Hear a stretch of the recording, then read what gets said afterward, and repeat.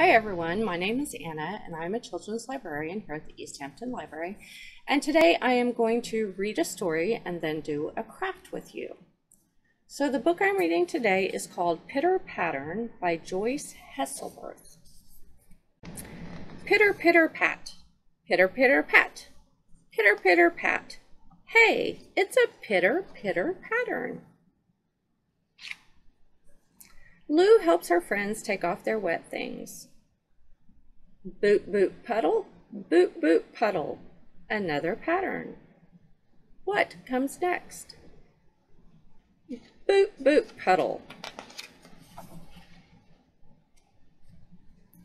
Milk, apple, cracker, cheese. Milk, apple, cracker, cheese. Milk, apple, cracker, cheese. There are patterns everywhere. How many can you find? After snack time, Lou says goodbye to her friends. She'll see them again next Sunday. Next Sunday? Hey, the days of the week are a pattern too. Sunday, Monday, Tuesday, Wednesday, Thursday, Friday, Saturday, and then it starts again. Monday. Lou has soccer practice after school on Monday. She and her teammates practice kicking the ball between the cones. In, out, in, out, in, out. Soccer balls are made of black and white shapes that fit together. These shapes curve around the entire ball. Tuesday. On Tuesday, Lou goes to her piano lesson.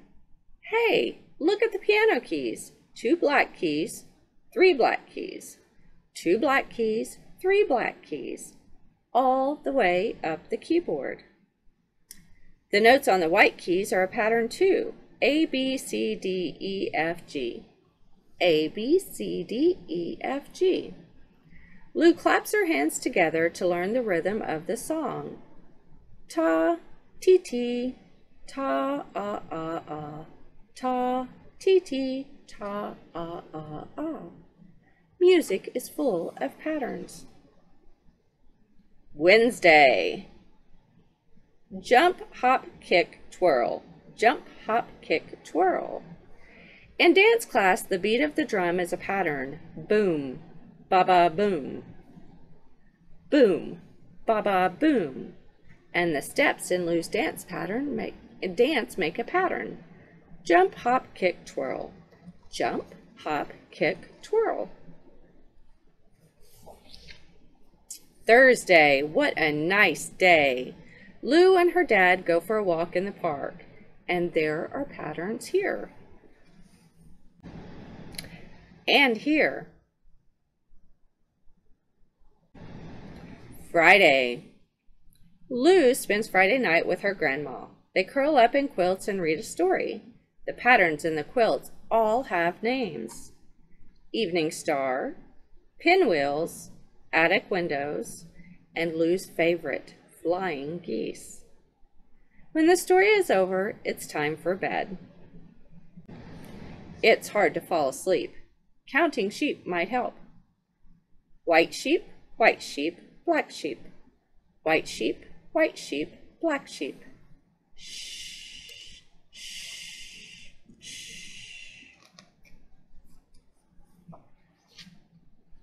The next morning, Lou and her grandma ride the bus to the zoo. Saturday.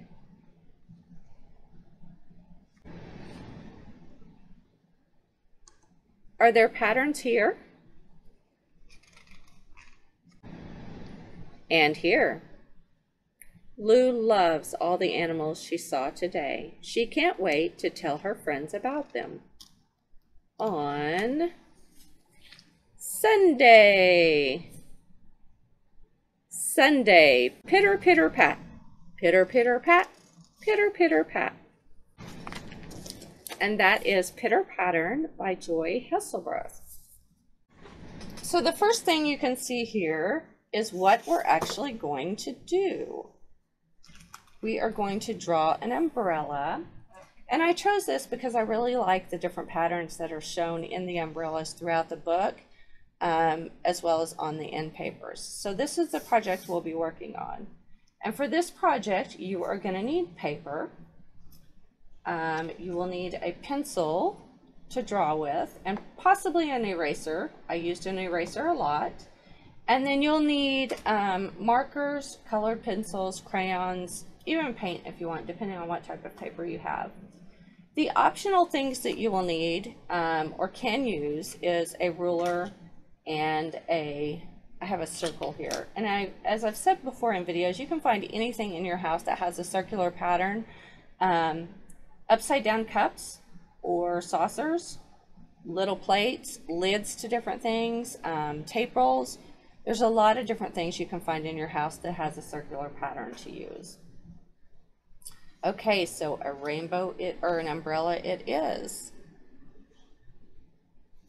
The next thing I want to show you is this nifty little thing. I like to look for patterns sometimes, different form of patterns, maybe I should say templates, to help guide us through the drawing process. So I went on Pinterest and I just printed this out, and then we'll do the steps kind of exactly like they are here, where you start with the half circle and then you add the little trim and then your stem and then the handle of your stem and then a little bit on the top, and then the pattern starts. So I will kind of walk you guys through that. On this page, you can see a little bit where I started. If I hold it up, you can see it a little better. There you go. So I did some different sizes just to give you an idea. The one that we are going to work on together is going to be the very large one like this. But throughout the book, it does show umbrellas of different sizes and different patterns. So I just wanted to demonstrate that you could do more than one on a page. So here is the big one I started when I followed this design given on Pinterest. So just one big one in the middle. And you can see if you look closely where I used my eraser. So I had a difficult time doing the handle part on that. So hold up there a little closer. So just to show you guys, an eraser does come in handy, and your picture does not have to be perfect by any means. Okay, so let's get started. Assuming you have something to trace with, we're going to put this up here, and then you're going to trace halfway around it. If you don't have something and you trust your hand, you can go ahead and do a half circle. Mine, of course, will be just a little bit shaky. And it's easier for me if I turn my paper. I think my hand gets a better angle that way. But anyway, so there's my half circle. I'll go over it again and make it a little bit darker for you guys to see.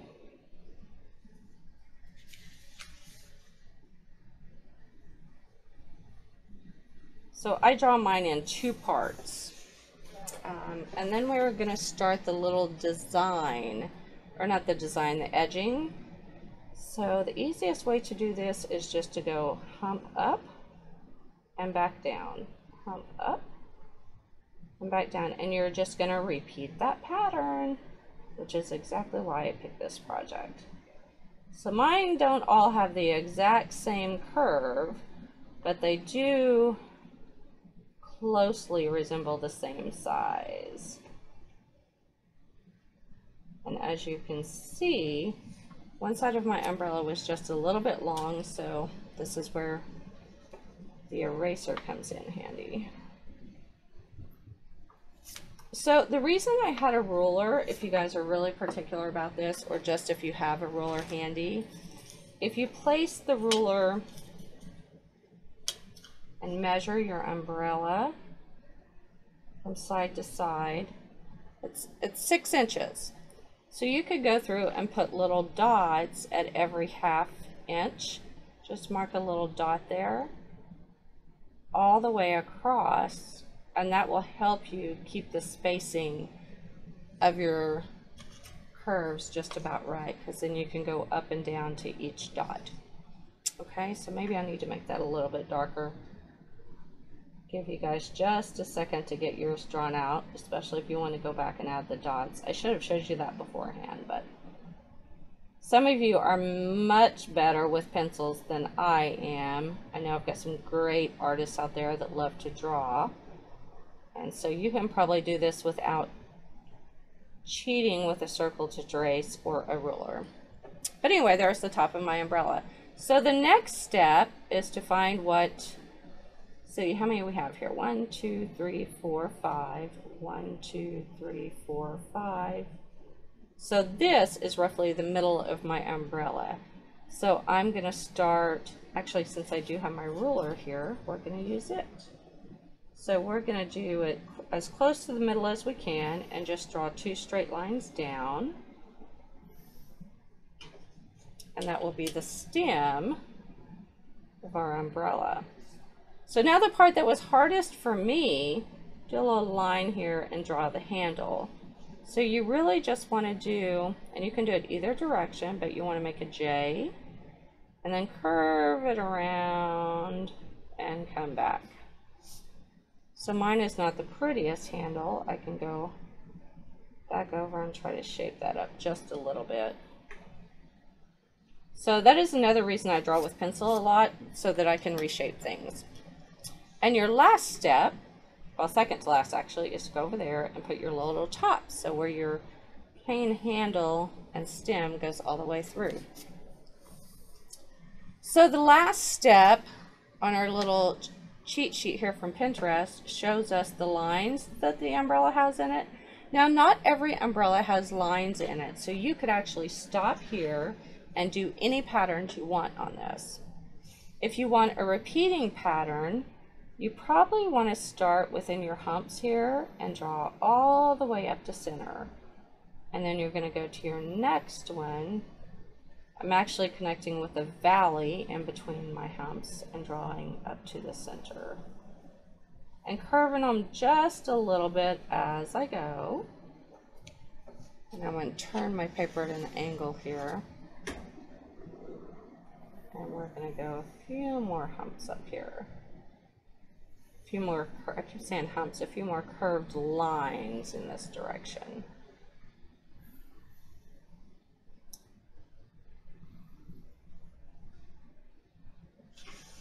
Now on this one, I think I'm going to go one out that way, maybe one out that way. That looks a little bit odd, but that's okay. That's the way I did it. So there is my umbrella with the many different lines. So now you can do your pattern. Let's see what we did on my first one here. So this one, I have a couple of different patterns going on. First, I have the green, orange, green, orange, green, orange pattern going across the umbrella. And then within the oranges, I have different patterns going across. So for this one, I'm going to get you guys started. I'm not going to complete this one because I don't think you really want to sit here and watch me color in every single one. But I'm just going to start doing kind of random patterns. So on this one, you could fill in with circles. So there's one way to do it. Let's see what color. I'm just going to randomly pick a color and see what comes out. Oh, black. Okay, so I'm going to take the black and fill in my handle. This one's running out just a little bit. So I may have to go back in and find another black marker and fill that in later. So again, I'm just going to randomly reach into my bag and see what color comes out. Oh, we have blue again. So we'll do every other one blue. And this time I'm going to do solid dots. So on the first one I did circles. And now we're going to do solid dots. So my bag picked my pattern for me. I'm going back to the skinny blue, and I'm going to do lines on this one. And then I'll go back to my thicker one. So we're going to skip that one, and we're going to go over here. And actually I'm going to do the same thing. You can do this any way you want, but I'm going to try to do patterns that are similar and repetitive. So I'm going to do lines on that one. And then I'm going to skip one and repeat with my solid circles again. I'm not going to fill in the whole thing. You guys get the idea of what I'm doing. And then I'm going to go back over here to the last one and do open circles. And hopefully just by glancing at this and watching me go through those patterns, you guys can get an idea of how to do the different patterns. But you're welcome to use any colors and any designs you want. And that is our little drawing lesson today on how to draw a rainbow, or I keep saying rainbow, thinking about the rain outside, umbrella. Now you'll notice on this one I did go in and do raindrops, and raindrops can be done many different ways, but I thought that was another good example of showing a pattern. So the way I did my raindrops is I kind of did it in straight lines and just made marks like this down. Now if you want to do it like the wind is blowing, then you would probably want to do your raindrops at an angle like this. So they're very different. So I did the first line and then I went back and put a dot and just did what I call a little flick on it. Did that all the way up. So you could do it straight down like it's a nice small rain. If it's coming in at an angle with the wind, the other option is just to do little dots here. And that can illustrate a break in the rain or a pattern. Or if you're very good at actually drawing little teardrop shapes, you can make your rain that way. So there's a few different ways to do that. There's some ideas on patterns you can do. So thank you guys for stopping and taking some time to watch my video with the Pitter Pattern book and the art project. And I would love to see you post in the comments the umbrellas that you have drawn, the patterns that you're working with. And as always, you're welcome to bring them into the library and show them to me. So see you guys soon.